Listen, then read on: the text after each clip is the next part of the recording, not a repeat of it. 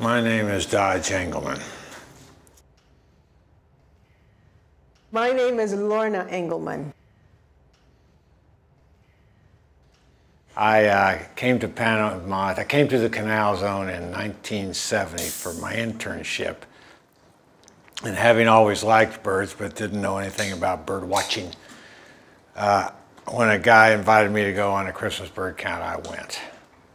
And the binoculars weren't in alignment, so I had to put the cap over the objective lens. And it was a lot of fun, man. So after the holiday was over, I went out and bought a pair of $15 Tasco binoculars and started birding. So I guess I started birding January 3rd, or the day of the Christmas count, December 31st, 1970. I didn't really start birding with binoculars till I met Dodge. And that's when I officially started birding. And that's when I found out that there was a Birds of Panama book, which I didn't know even existed. But I do remember when I was younger, where we lived, seeing blue-black grassquits, and we called it the jump-up birds. We didn't know they had any other name, because they would always jump up.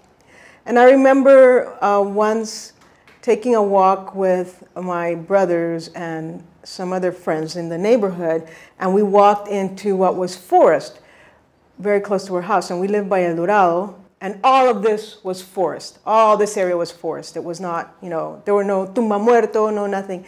And I remember seeing a trogon. I don't remember which one, but I remember seeing a trogon. I said, wow, wasn't that neat? And then that was it until I met Dodge, and he took me out to a Christmas bird count, handed me some binoculars, and we're going to count birds.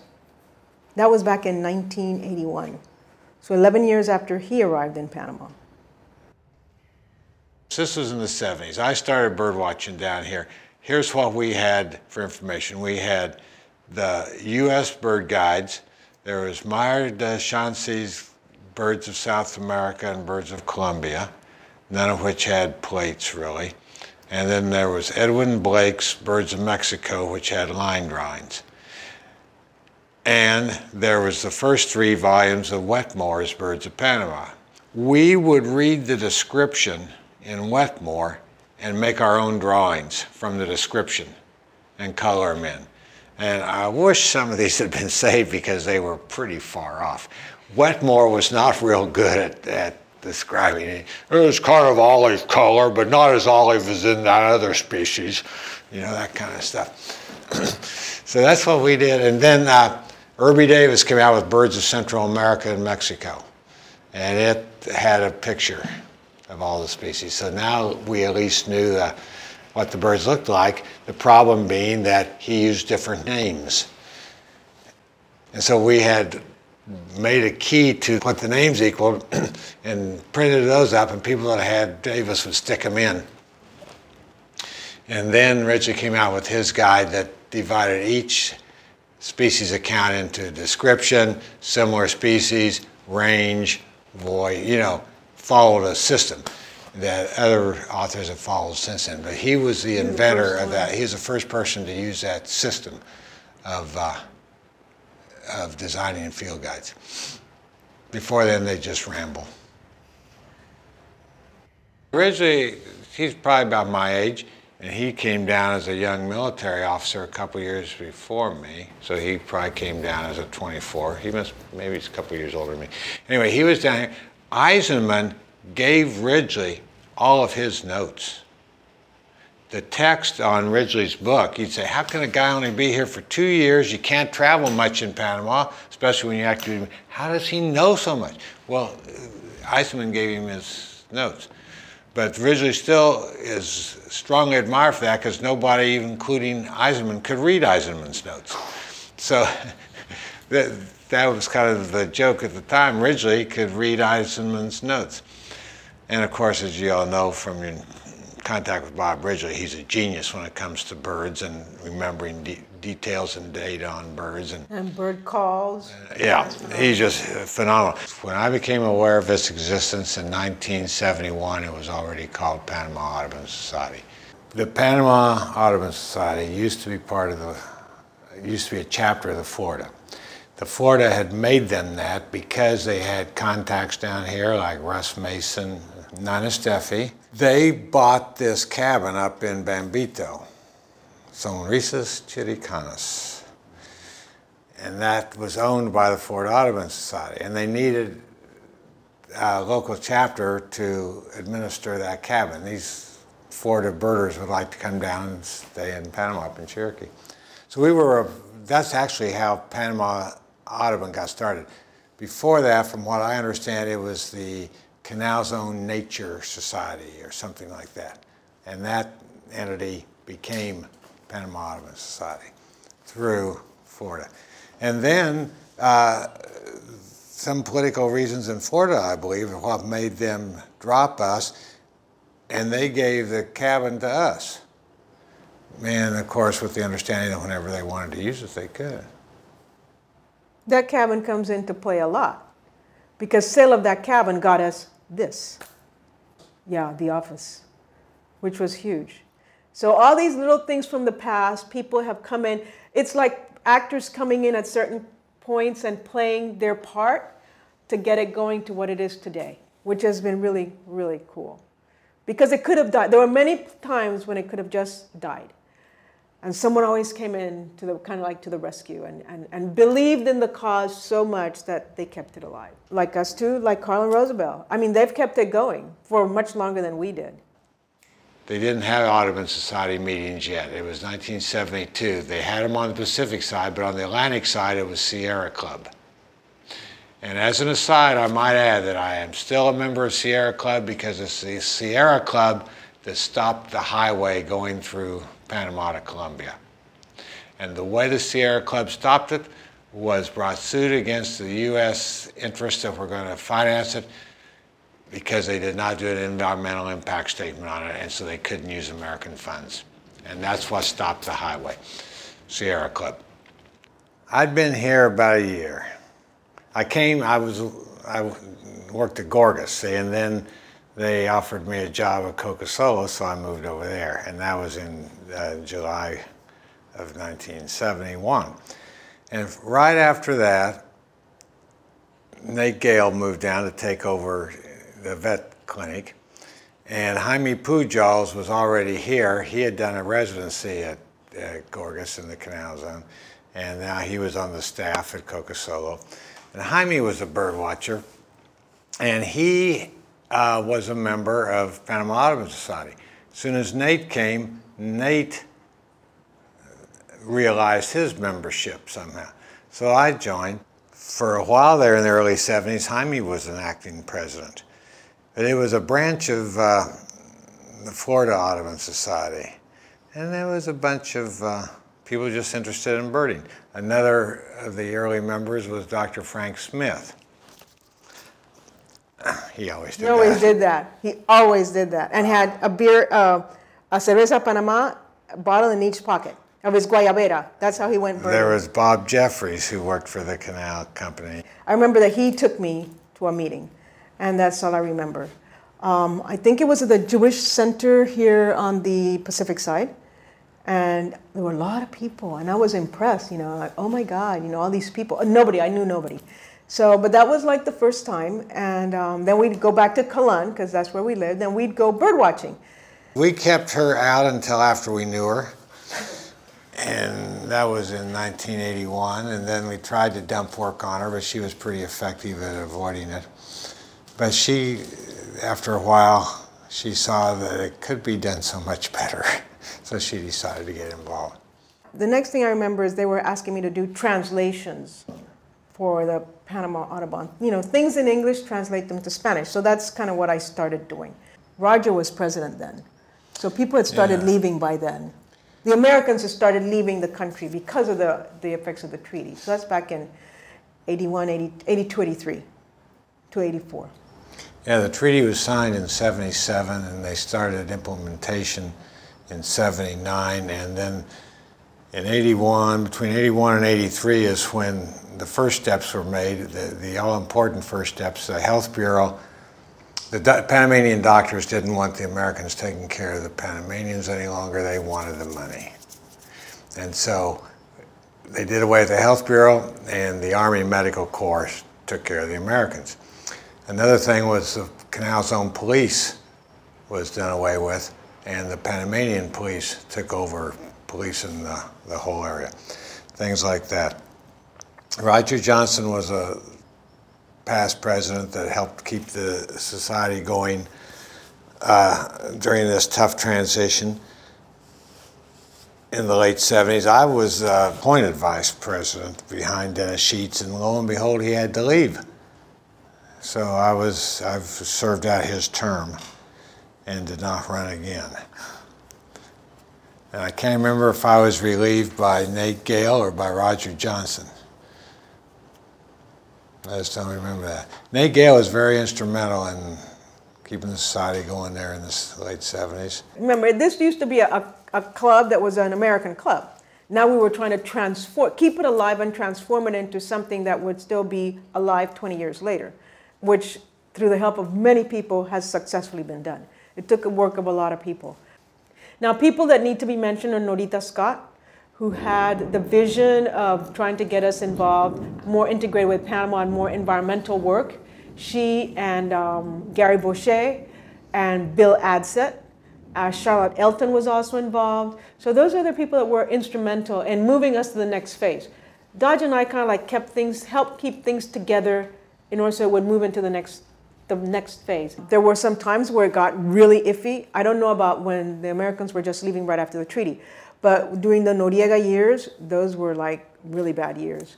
And there were some points that we could hardly have any meetings because driving the roads at night was dangerous. And at least the Kalan people like us, we wouldn't dare to come over because going back in the darkness, you know, we'd be held up.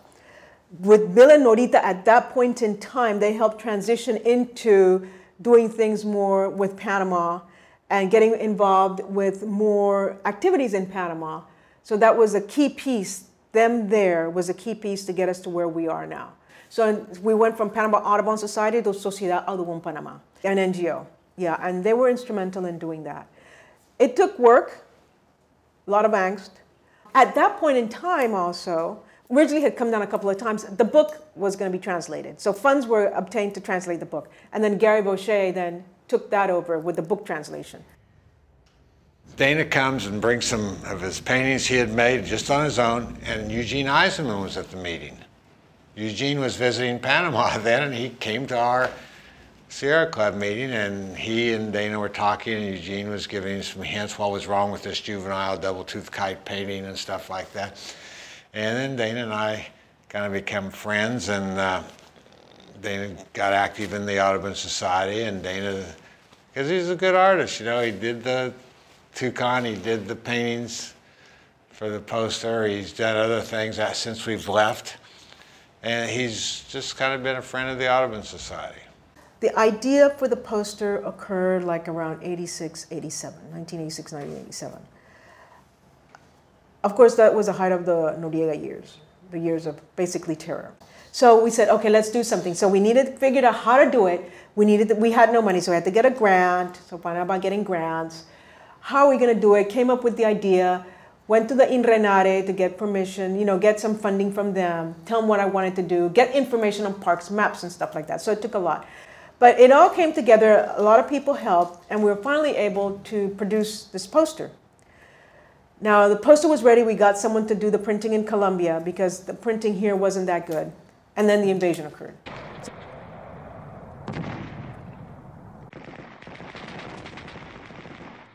So, you know, things stopped for a while. And after that, we were able to go ahead and print it. And we printed 5,000 copies for distribution in schools all over the nation. And the idea was, and the public schools, because the idea was to teach kids about nature and about the existence of national parks and associate birds in national parks and protect the birds. So that's how that started. We knew that the Atlantic side was at risk of being deforested. So Dodge and I came up with the idea of, okay, how are we going to protect this? I was using Panama Audubon Society as the umbrella organization to help give validity to this request of protecting this area and converting it into a national park. So I went to a lot of meetings, spoke to a lot of people, trying to figure this out. And it never worked out, unfortunately. But something came out. Charlotte Elton picked up the ball afterwards, and she's with SEASPA. And she was able to then get the people involved in the area and have them do some environmental education there. In order to get birders, teach them about the birds. Somebody had to teach them about the birds. So I came up and I created a bird watching class. Because the idea was to get more people interested, educate them, and then we would have more people to do Christmas counts for us. You know, there was a motive. The Christmas count was the big deal. So I was trying to recruit people and train them. The number of bird watchers was dwindling. The number of areas accessible was dwindling. So it was a matter of... After the treaty. After the treaty. Because they would block things. You know, you couldn't go here, you couldn't go there, or it got destroyed. So it took a lot of planning to get this to work. I remember sitting at my office calling up all my contacts in the Panama Canal Commission, the cops, the people in the canal, to get us permission to go into the areas. And okay, so we do that. And how are we going to get more bird watchers involved? So then we tape, I had Dodge, he had made tapes of birds, the most common birds. Okay, get the tape of common birds. We made the tapes, sent it out to the birders, study this before the Christmas count so you can identify the birds by call. I mean, we did all kinds of things. Then we said, okay, what are we going to do to get the people to come to Calan? Well, we fed them. So we started feeding. So that started the Christmas potluck, the Christmas count potluck, where I'd buy the ham and then we'd call up people. What are you going to bring? You know. So and it became kind of like a party. So people would come. Derek Scott dropped in and helped us with dropped in from England. Say, hey, I'm here. I said, well, great, come on in. You know, and got them on the Christmas count. So people would drop in and off we'd go, get them, send them to the area, and then we'd scout out the areas. So the Christmas count was our baby, and that's kind of like what we did on the Atlantic side. 20 years running, Atlantic side was #1. There were 3 Christmas counts. There's 3 weekends that you can have Christmas counts. And the National Audubon Society gives you this range of dates. We always did the first one on the Pacific side because dry season started sooner over here. Then in the central part, which was Gamboa and the Pipeline Road, and then the Atlantic side where dry season came last. Each of those 3 areas, and these areas are immutable. They don't change with time. You could pave the whole thing and then all you'd be stuck with is a Christmas count area that had house sparrows.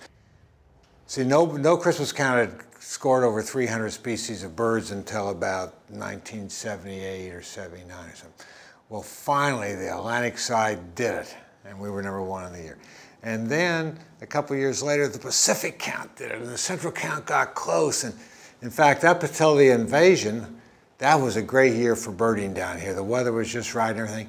The Pacific side did the best of all 3 counts. Atlantic side, we still got 300, but that count occurred after the invasion, so we couldn't go into a lot of areas. The Christmas count on the Pacific side was run by Nate and Ellie Gale. And the Christmas count in the central part was run by Gary Vaucher. And the Christmas count on the Atlantic side was run by Dodge and Lorna. We each had our own method on how to do things to make a successful count. Well, all of these 3 factors were leaving pretty much at the same time, and so it was going to be run by people who had never compiled a Christmas count. And they didn't know the rules of the Christmas count. They didn't know how to go about it efficiently, blah, blah, blah. So Lorna set up Christmas count committee so we could teach them how to run it so it would keep going. Because at that time, we were still #1, you know. We picked like somebody like biology people, like Carla Paricio was one, Norma Ponce was one. We passed on all of the knowledge that we had.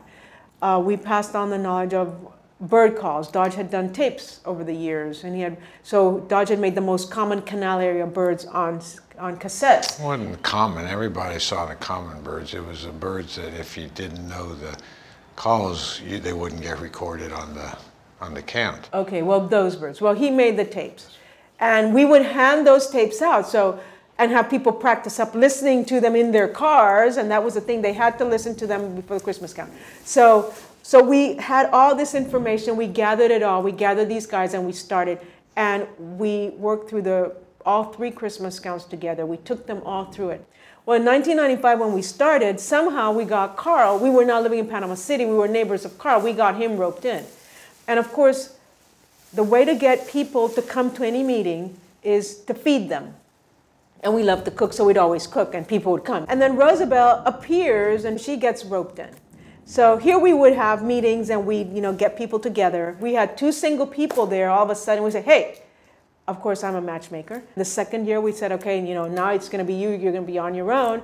But by then, Carl and Roosevelt now became an item, and Roosevelt really was interested. And she started taking over, which was great.